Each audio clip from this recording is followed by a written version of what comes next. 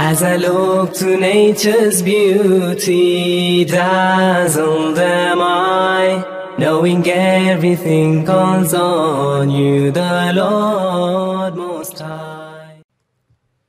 Assalamu alaikum wa rahmatullahi wa barakatuh. Bismillahir Rahmanir Rahim. Alhamdulillahi was salatu was salamu ala Rasulillahi wa ala alihi wa ashabihi ajma'een. We praise Allah subhanahu wa ta'ala. We send blessings and salutations upon Muhammad sallallahu alayhi wasallam, his household, his companions. May Allah bless every one of us. May Allah subhanahu wa ta'ala bless the entire ummah. May Allah subhanahu wa ta'ala bless humanity at large. And may we be granted the beneficial rain that we are really seeking in this part of the world. And may Allah subhanahu wa ta'ala have mercy on us and on all His creatures. Ameen. My brothers and sisters, you know that the first of our species to be created, Adam alayhi salatu wassalam, who was sent to the earth, was sent in circumstances that were explained to us by Allah subhanahu wa ta'ala in the Quran to a certain extent. And we all know that Allah subhanahu wa ta'ala tested Adam alayhi salatu wassalam. So very interestingly, when Adam alayhi salatu wassalam in Jannah, in what we call paradise, right at the beginning, was given one instruction by Allah subhanahu wa ta'ala, and that was to stay away from something. One might ask, why is it that Allah says don't do certain things? The reality is, when Allah subhanahu wa ta'ala says, I created you to test you, the test includes doing certain things and abstaining from certain things. So if you are to do things, you pass the test, things that you are supposed to do. And then you abstain from things you are not supposed to do, then too you pass the test. But Allah calls Himself merciful. Bismillahir Rahmanir Rahim. We hear that millions of times and we say it too. In the name of Allah, the most forgiving, the most merciful. Or the most merciful, the most merciful. Subhanallah. That is the meaning of Bismillahir Rahmanir Rahim. He calls Himself primarily, right at the beginning, the most merciful. This would mean if sometimes you falter by not doing what you are supposed to be doing, do not lose hope, but get back on track as soon as possible. And if sometimes you did something that you are not supposed to be doing, do not lose hope, but get back on track as soon as possible, because your Lord is merciful. Amazing. So Allah subhanahu wa ta'ala told Adam alayhi salatu wassalam and his wife Hawa, may peace be upon them both. Allah says, وَلَا تَقْرَبَا هَذِهِ الشَّجَرَةَ فَتَكُونَا مِنَ الْخَاسِرِينَ. Do not get close to this particular tree. And the fruit from the tree is being spoken about. Do not get close to it, because if you do, you will be the losers. And from this we learn that whenever we do something Allah has prohibited, it's not Allah who loses. It is us who lose. It is not someone else who's going to lose. The people who perpetrated that crime or did what they were not supposed to be doing are the ones who will lose. But Allah subhanahu wa ta'ala has a way out, and we're going to speak about that. So Adam alayhi salatu wassalam, unfortunately, very unfortunately, shaitan engaged in something known as waswasa. What is the waswasa? Waswasa, as it sounds, was. Shaitan comes and try and whisper things in your system. Allah says, فَوَسْوَسَ لَهُمَ الشَّيْطَانُ. Shaitan definitely whispered in his own way, encouraging them to do what was prohibited by promising them false things. When something is prohibited, what happens to us? We look at it, and somehow it becomes beautified in the system if our iman is weak. And somehow we think we're going to be achieving. For example, a person who sees money that's dangling out of somebody's pocket and he's standing in the queue. If his iman is weak, he's going to start thinking, hey, is anyone watching? Look around, right? If his iman is strong, and inshallah it would be the case with all of us, and I pray that it is, even with those who might not have material wealth, they would say, brother or sister, this thing is dangling from your pocket, make sure that you put it away safely, someone might take it. You have succeeded. But if your iman is weak, then a person says, is anyone watching? No. Then we quickly just pick it. You know, I remember watching a little clip of a man who saw a 10-pound note stuck under the motor vehicle's tire in a parking, and he looked around and he tried again, he couldn't get it out without ripping it, so he decided, let me sit at the cafe that's across the road. He went to sit, quite a busy cafe, and every time someone passed that little note, he looked at it, and he looked at them, and he had literally his heart in his throat. Every time he thought someone was going to take it, and a little while later, the owner of the vehicle comes, turns on the car and drives off. Guess what? Everybody in that cafe got up to go and get the note. Subhanallah. They were all watching from the glass. There's actually a clip, you might have seen it. But this is the nature of a person whose iman is weak. If it wasn't, come on, one of those things, subhanallah, be honest. So, shaitan comes and say that, you know, you are going to succeed. You're going to have a few dollars. You can have an extra Coke. You can go to Nando's. Perhaps you might want to go here or there, subhanallah. And you'll enjoy a little bit. Wallahi, that joy is short-lived. But shaitan promises, you know, it's going to be long. Long how? هل أدلك على شجرة الخلد وملك لا يبلى. Here is shaitan telling Adam alayhi salatu wassalam and Hawa alayhi salatu wassalam that, you know what? Can I show you the fruit of a tree? If you were to eat from it, you'll never die. And you will be having property or material wealth that will never deplete. Now, anyone who hears that, you know, if you're now 70 years old, 60 years old, someone says, I show you something, you live long. Not like you're not going to die, but you live long. What is it? If they tell you to do something against the instruction of Allah, drop it. It's not worth it. But if they tell you to do something, okay, fine, you know what? You need to exercise this way. You need to exercise this. You need to do this diet, for example, or go on to this diet. Alhamdulillah, it's fine. You need to make this dua. That's also okay. But the minute they tell you to do something against Allah, forget about it. Drop it. But in this case, Adam alayhi salatu wassalam, it goes to show that the devil sometimes has an impact. That impact is such that even good people can fall. Good people can make a mistake. How do I know that? The best of the lot made mistakes. Obviously, I'm not referring to Muhammad sallallahu alayhi wasallam. He was perfect. But I'm referring to some of the other messengers of Allah subhanahu wa ta'ala where an error occurred. And this is why on the day of judgment, each one, besides Muhammad sallallahu alayhi wasallam, each one will be saying, nafsi, nafsi. As for Rasulullah sallallahu alaihi wasallam, he'll be concerned about us, ummati, ummati. May Allah subhanahu wa ta'ala grant us His intercession on the day of judgment. Say Ameen. So my brothers and sisters, Adam alayhi salatu was salam, loved by Allah, created by Allah subhanahu wa ta'ala, and yet he faltered to a certain extent. He did something he was not supposed to do. What was that? It was that he ended up being tricked by the devil, by shaitan. And as soon as he ate from the forbidden fruit, he regretted, he made a mistake. He said, oh Allah, the two of us have made a big blunder. And if you are not going to forgive us, if you are not going to have mercy on us, we have no hope, we're going to be the losers.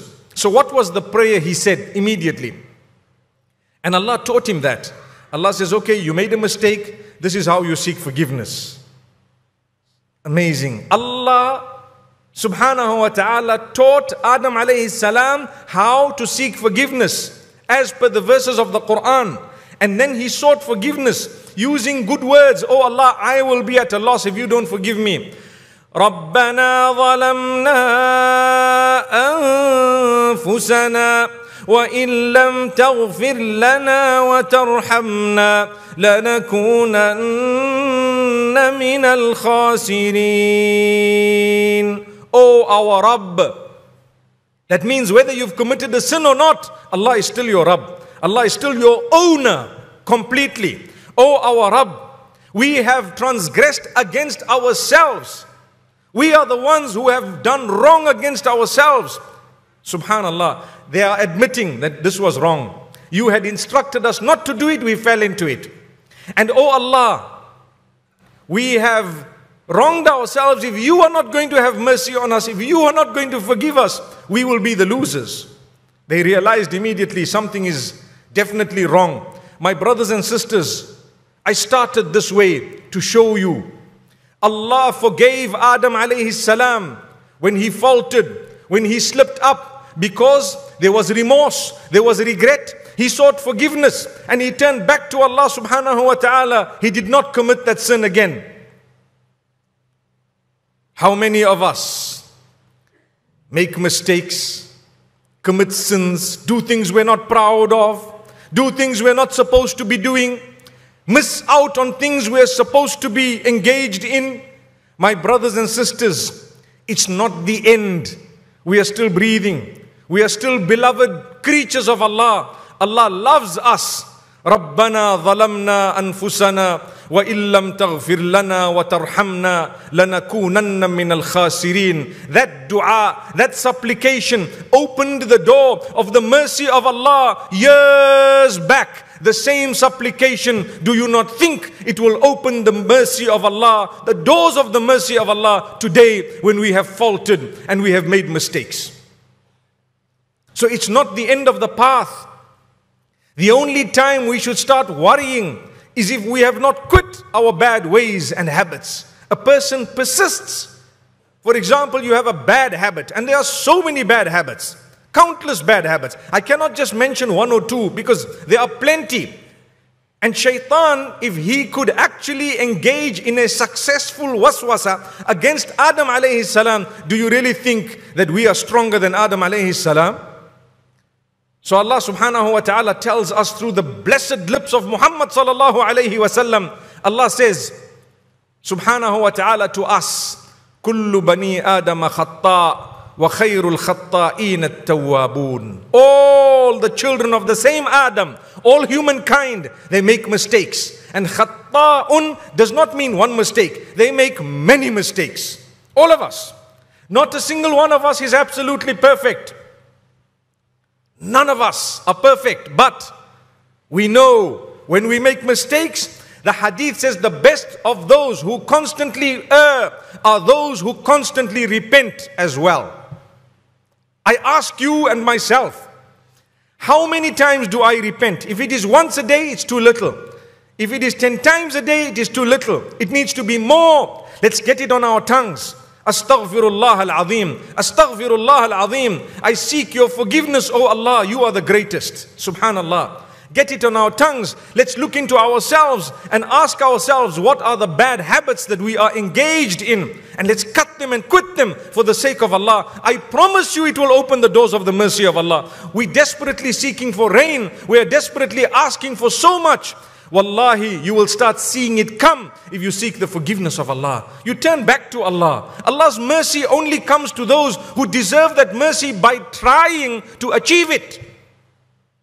Sometimes Allah gives us even if we don't deserve it, because that's the nature of His mercy. But those who deserve it, He will give it to you. Don't lose hope, never despair. My brothers and sisters, if you take a look at the lives of some of the blessed prophets of Allah subhanahu wa ta'ala, give you an example of Musa alayhi salam. One day, there was a skirmish, a little fight between two people. As Musa alayhi salam went to help, he ended up giving one of them a fist. And that fist was such a big blow, subhanallah. It resulted in the death of the person. May Allah subhanahu wa ta'ala protect us. It was quite a soft Ameen, because some of the youngsters must be saying, I wish I had a blow like that. May Allah subhanahu wa ta'ala grant us forgiveness. Ameen.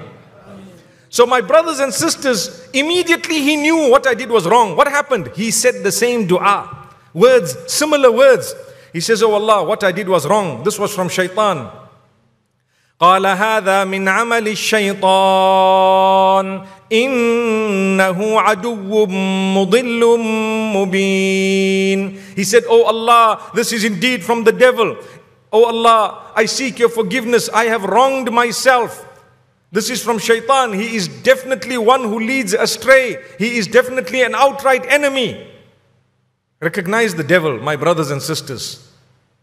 When you do something you're not supposed to be doing, you need to recognize that this was the waswasa of the devil. We have iman. We have something powerful. It is the shahada. We declare, Ashhadu an la ilaha illallah, Ashhadu anna Muhammadan abduhu wa rasuluhu. How then can we commit a sin thinking that there's nothing wrong with it? We should turn to Allah, repent, seek the forgiveness of Allah, and Allah's mercy will begin to show in your life. The doors of sustenance shall be opened, like Nuh alayhi salam says, قُلْتُ اسْتَغْفِرُوا رَبَّكُمْ إِنَّهُ كَانَ غَفَّارًا يُرْسِلِ السَّمَاءَ عَلَيْكُمْ مِدْرَارًا وَيُمْدِدْكُمْ بِأَمْوَالٍ وَبَنِينَ. He tells his people, you know what? Seek the forgiveness of Allah. He says, Oh Allah, I told my people to seek your forgiveness. To seek your forgiveness because you are most forgiving. And as a result, He will open the doors of the skies with the rain that you require. Subhanallah. Through what? Turning back to Allah. And don't just pay lip service. You know you've committed adultery. You know you're hooked onto pornography. You know you're gambling, and you know that you perhaps doing something totally unacceptable, and you just say every day, astaghfirullah, astaghfirullah, astaghfirullah, astaghfirullah. But you haven't changed your ways. You haven't quit your habits. You haven't thought about it. You haven't even batted an eyelid. That is not seeking the forgiveness of Allah. That's playing the fool. You slap someone every day, say, I'm sorry, I'm sorry, I'm sorry, I'm sorry, I'm sorry, I'm sorry. Come on. You sound like a mental case. May Allah subhanahu wa ta'ala forgive us. You need to be serious about it. You don't repeat it. May Allah subhanahu wa ta'ala grant us forgiveness. Ameen. Ameen. Now I come to another very, very important point. And this was something that had to be said. My brothers and sisters, we all make mistakes. We all have committed sin to a certain extent. I don't want to ask you to put up your hands if you are perfect, because there will be no hands. And the hand that is up will be the most imperfect hand. So what I want to tell you is, the question for you is, when people make a mistake around you, what do you do as a result? Did you hear what I asked? When people around you, your loved ones, your spouse, your children, your parents, someone nearby has done something wrong, what is your reaction? When Adam alayhi salam did something wrong, Allah says, look, if you show remorse and you seek forgiveness, I will forgive you. With us, people perpetrate a crime. For example, they do something wrong. What do we do? Number one, we've got to pray for them. We've got to try and help them. And we have to look into ways of rectifying and panel beating. Just like when you've bought your brand new BMW 10 Series, what will happen? That's going to come one day, inshallah. What will happen? If you had to damage part of the vehicle, you don't throw the whole car away. You have to get it repaired. And you know what? It might cost you a little bit. It might set you back. But I promise you, you will enjoy that vehicle. And you know, if the damage is not so much, a scratch or two, a little dent or two, a little crack in the light, something of that nature, you might want to live with it and nobody will notice. How many times only the owner of the vehicle knows what's wrong? Subhanallah. The others say, mashallah, lovely vehicle. And you say, alhamdulillah. Do you go around telling people, hey, you didn't see the scratch on the other side, come I show you? That's not what people do. We do that with material things. Human beings are far more valuable than any BMW. You know, when you're a best friend, they say BFF, right? Subhanallah, best friends forever. And sometimes when you're a really, really good friend, they say B and they put about 20 Fs after that. Subhanallah. That means really forever, forever, forever. So the BMW, whether it's a BMW or WWWW, it is not more valuable than your best friend or your spouse or your child or the imam in the masjid. He could make a mistake. There could be blunders. He could have committed a sin. But remember, it is he or she who persists and does not return, does not regret, does not show remorse, where we may have to start perhaps distancing ourselves. We tried. And from this, what I mean is, in a marriage, And in a family scenario, your brother, your parents, your sister, your child, when they do something wrong, you don't just kick them out and throw them away. Never. That's not what Allah taught us. I was reading an article that every 20 marriages, 12 of them are breaking, 8 of them are lasting. And that's a disaster. If that's the truth, wallahi, we need to cry. We need to cry. And if you go to see the reasons for the divorce, you know, people say the marriage was a mistake. Sometimes the divorce was a bigger mistake. There is no angel on earth. You want to divorce someone because they've made one mistake, but you are making another 20 mistakes of a different nature. If that person is prepared to seek forgiveness, if they show remorse and regret, then don't just break it. Don't throw your BMW away solely because one of the panels was badly damaged. No. Repair it. It will cost you a little bit. Try. Work together. And I promise you, the marriages that have been built after a mistake or a sin or something went wrong are far stronger than those who have not tasted that, or those that have not been through this. We all make mistakes. We definitely make mistakes. I make them, you make them. Sometimes it's not a mistake, it's a sin, outright sin. But that's the nature of Banu Adam. It's the nature of humankind. Yes, if it is something really evil, perhaps it might be more difficult for us to help. Sometimes a car is written off. In that case, you might want to dispose of it. Scrap metal. May Allah subhanahu wa ta'ala grant us goodness. Sometimes the sin is way, way too big, where a person might seek divorce. You know what, I can't live with this anymore. But for us, sometimes a small matter, something minor. And when I say minor, I'm not belittling sins. But what I mean is that which can be repaired. And you're throwing the thing away. Let's not do that. My brothers and sisters, let's get used to something. Let's try to understand. If we would like the mercy of Allah, show mercy upon others. Irhamu man fil ardi yarhamkum man fis sama. Show mercy upon those on earth, and the one in the heavens will show mercy upon you. Another narration, the Prophet ﷺ says, La yarhamillahu man la yarhamin nas. Allah will not have mercy upon those who don't have mercy on humankind. People make mistakes. We all make mistakes. Learn to help those who've made a mistake. May Allah subhanahu wa ta'ala grant us goodness and guidance. So my brothers and sisters, you look at the examples given throughout history, within the Quran, every single place, Allah speaks about a sin committed by someone. If He speaks about the repentance, He always says that repentance was accepted by Allah. Every time. Not once did He say, they sought forgiveness but we threw them out, we rejected them. No. It is a quality that is divine. It's not easy to forgive, but find it in your heart to make amends. Yes, if something repeats itself, and it repeats itself a third time, then maybe we have a bigger problem at hand. But give people a chance. Give people a chance. I recall a person working for someone for many years, almost 2 decades.